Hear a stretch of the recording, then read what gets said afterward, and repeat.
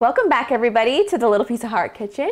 You are here with me, Kathleen Hart, and I'm going to teach you how to make a really great dinner that is such a go-to for me, and it's a good base, and you can kind of go in a bunch of different directions, whether you're low carbing or not. It is my Sloppy Joe stuffed peppers. Now, this is one of my recipes that's got the most likes and views on Instagram, so I wrote the recipe right away after I took a picture of it, and now I'm just making the video to accompany it. So I want to take you over the list of ingredients. It might seem a little overwhelming for me because usually I'm like a 5-ingredient pony over here, like just doing everything very easily, very simply, but it is a couple extra things, but once you see what they are, you're going to be like, oh, it's not that bad. So don't get overwhelmed. So we're going to go over first the veggies. We have some olive oil here, which you'll see that I'm going to use to saute some white onion, some chopped celery, some carrot, and then some chopped garlic. Then the next phase is our spices. We have black pepper, some salt, a pinch of allspice, some cayenne pepper, and some paprika, and some dried thyme. In here I have my low sugar ketchup, my favorite brand from my Chats with Kat video, my Heinz low sugar ketchup. In here I have Worcestershire sauce along with some red wine vinegar, some tomato sauce, not marinara sauce, not, Sunday sauce. This is strictly tomato sauce. So make sure when you buy it, you get the one that says just tomato sauce. I have my ground beef over here. I have 4 bell peppers that we're going to be stuffing. And then for topping at the end, I have some cheddar cheese. Use whatever kind of cheese you like. I think cheddar goes the best with this. And today I have a mixture of white and yellow. So let's get started with prepping our peppers to go into the oven. I have my oven preheating. It's now up to temperature at 400 degrees. And what I'm going to do is take my peppers and we're going to take the top and we're going to chop it right off because we are going to stuff these. So we want to make sure that we take the top off. So what I'm going to do is take the top off of all of these, and then I'm going to take out the center where the seeds are, and I'm just going to run my knife along the inside gently because you don't want to puncture it. And then you can just grab your finger, grab a garbage bowl, and it should loosen out. And then just tap it like this to get any of the loose seeds out. And then I like to go in with my fingers and just pull out some of the ribs because we don't want those. Then it leaves more room to stuff it with Sloppy Joe fillings. So you want to clean this baby out as good as you can. Get all those seeds out. Perfect. And then here's a little trick that I like to do. I like to take a muffin tin just like this, and the peppers fit perfectly in there. They don't need to, you just want it so they don't topple over. So this is great for when you're ready to stuff and also when we're prepping them. So I am going to take all of the seeds and then the inners of the peppers out of the rest of these, and then I'll meet you back here and show you what to do next. So I have all of my peppers all hollowed out. Now reserve the tops because I'll show you what to do with them in 1 second. I'm going to pop these into my 400-degree oven for 8 minutes, and that will just help them soften, and then we'll be able to move on to sauteing the veggies and making this ooey gooey Sloppy Joe. So just hold on 1 second while I pop these in the oven, and then I will show you what to do with the tops to these peppers. So now what we want to do to the pepper tops is just cut around the stem. I already cleaned the bottoms of all the seeds and everything, and then the stems we can get rid of. So what we're doing here is not really wasting anything with these peppers because I don't want to throw away the tops because there's still a lot of, peppery goodness right here. So I want to add this to my filling. So it's going to go along with the celery and the carrot and the onion. And we're just going to have 3 beautifully colored peppers going into the Sloppy Joe sauce. And the best part about this too is use whatever peppers you like. Whatever peppers are at your store, whatever ones are on sale, it doesn't matter. I just happened to pick up a little package with, 4 of a different color. So I got 2 orange, a red, and a yellow. But use green, use all red, use all yellow. It's whatever you want to do. So what I'm going to do now is just take these pieces that I have and just chop them about as big as the onion, maybe a little bit bigger. And I'm just going to slice them down. It can be rustic. You don't have to have every single piece looking exactly the same. This is a perfect size here. I don't want to make this any harder on anybody. But when this cooks down with the Sloppy Joe, it's going to be really good. It's going to soften, and you're gonna have nice little pieces of pepper running all through it, which will be even better once you stuff it into your Sloppy Joe, into your peppers.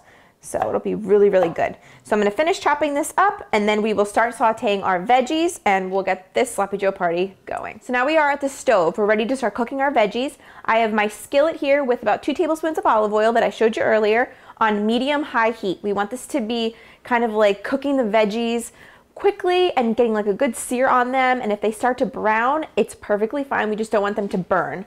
So now that my oil is hot, I'm gonna add in my onion. Right in. We know our oil's hot because we hear that sizzle.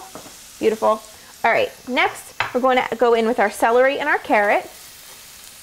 And I chopped my carrot pretty thinly. That way I can add everything all together. If my carrots were a little bit thicker, I would have to add them in first and then kind of cook them for a little bit because they take a little longer to soften. Then we're going to go right in with our peppers that we had from the stems, or I should say the tops. Right in. And then we are going to just give this a good shake, and we're going to soften these veggies for about 8 to 10 minutes. So I'll meet you back here. If you feel like the veggies are getting browned too quickly and they're on the verge of burning, just turn your heat down a little bit to medium. But I like to get them, kind of keep them moving with my spatula and really get a good nice sear on them.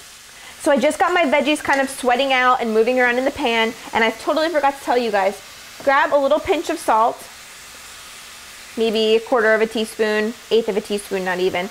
And then you're gonna just put that in, whoop, lost one. And just mix this around. This is gonna help draw some of the liquid out of the veggies, which means we're just gonna get them softening even quicker. So my veggies are all nice and sweated down. It's been about 8 minutes. I'm going to add in my garlic. I don't want the garlic to burn, so I'm adding that in now. And I'm just gonna mix it around for about 30 seconds. Just to get a nice little sear on it.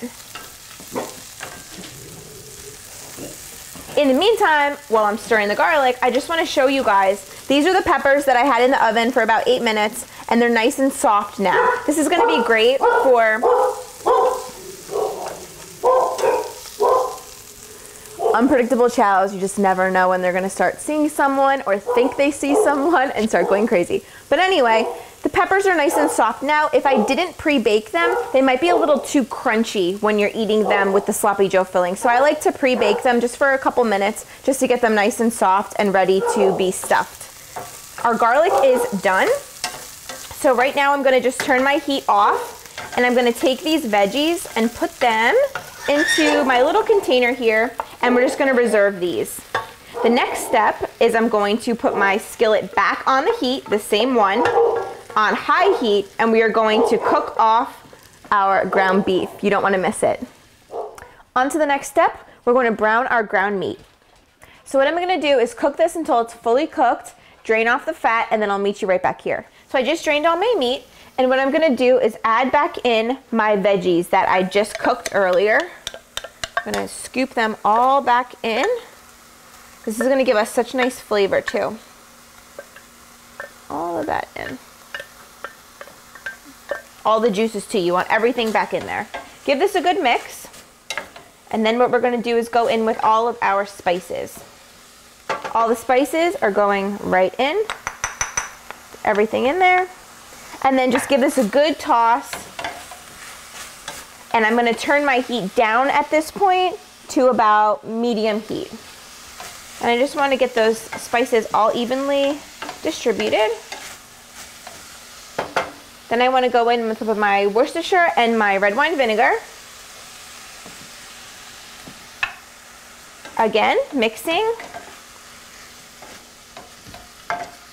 Now we're going to add the tomato products in. So first I'm going to go in with my tomato sauce.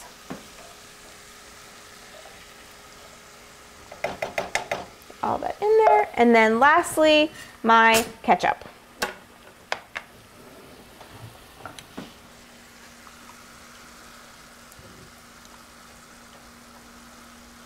I'm going to keep this at medium heat, stirring frequently, and cook for about 10 minutes. And this is going to get nice and bubbly, and it's going to thicken up all on its own just from cooking for about 10 minutes. 10 minutes later, we have a nice, thick Sloppy Joe mixture. even if you weren't gonna stuff this into peppers, plop this onto some burger buns and you have a party. It's so, so, so good. What I'm gonna do though is do some peppers, do the low carb version. I have my peppers that I baked earlier. I'm gonna turn my heat off. I have my cheese waiting for me. And what I'm gonna do is just spoon this hot mixture right into my peppers. And I'm gonna fill each one up to the top, and then I'm gonna top it with some cheese. And do not be afraid to overstuff these. It's totally fine.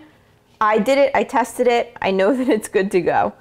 Top them with some cheese. Now I'm gonna put this into my 400-degree oven for about 6 minutes. Then I'm gonna pop it on high for the broiler and do that for about 1 minute just to get the cheese nice and bubbly and golden brown. And then I'll meet you back at the island and we'll taste one of these babies. How gorgeous do these look, guys? They smell phenomenal. And like I said before, if you're not going to use the Sloppy Joe, make sure to stuff peppers. By all means, put it in some burger buns. This is an amazing Sloppy Joe recipe that I came up with just using a couple of handful of ingredients that you're gonna find in your pantry. So I know this is gonna be super, super hot, but I cannot wait anymore. I'm gonna go in at least for a little piece of this filling. I just wanna taste it for you guys. Oh, it looks amazing. Very, very hot.